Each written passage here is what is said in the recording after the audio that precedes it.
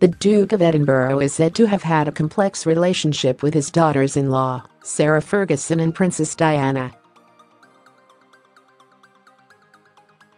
While Sarah was, at one point, Prince Philip's favoured daughter-in-law, her scandal-plagued separation and divorce from Philip's son Prince Andrew was said to have upset the Duke of Edinburgh the most.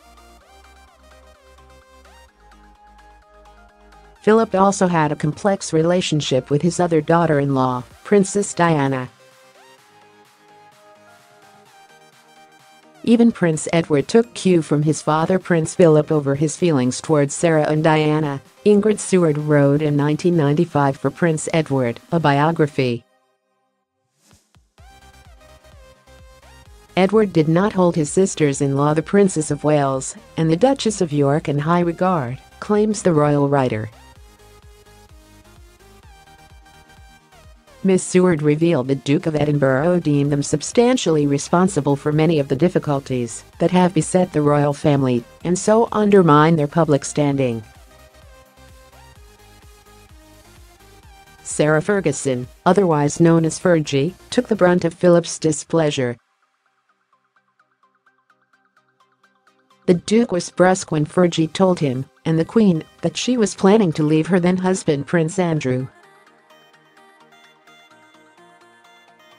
The biography reveals Philip reminded Fergie of her marital duty and insulted her by suggesting that, if she really was going to leave, she should book herself into a nunnery or looney bin.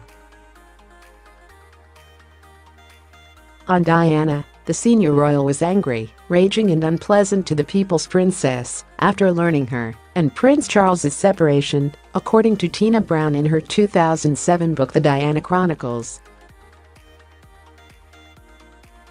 Ms. Brown claims Princess Diana didn't like Prince Philip's tough love letters.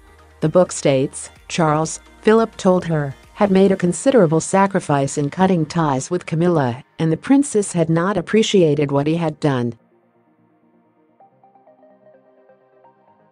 One time, Prince Philip also offended Princess Diana when he asked her this question, can you honestly look into your heart and say that Charles's relationship with Camilla has nothing to do with your behaviour towards him in your marriage, Ms. Brown wrote.